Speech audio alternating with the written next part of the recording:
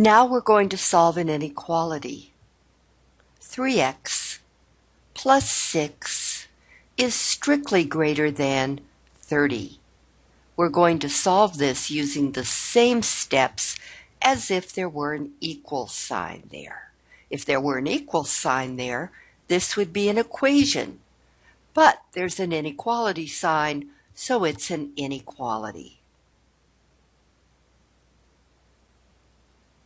Okay, we're following exactly the same steps as if we were solving an equation. 3x is greater than 24. Divide both sides by 3 in order to get 1x. There we go, that gives us 1x is greater than 24 divided by 3, which is 8.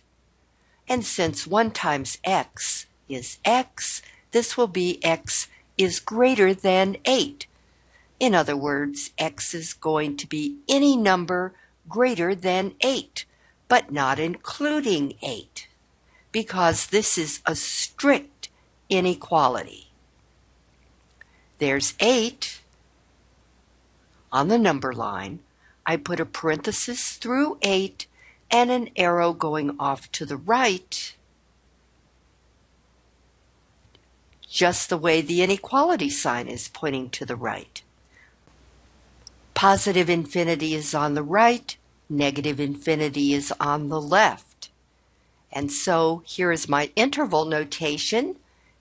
Just like on the number line, 8 is on the left, infinity is on the right, and I use parentheses on both ends. On the left because it's a strict inequality, and on the right because I'm using an infinity sign.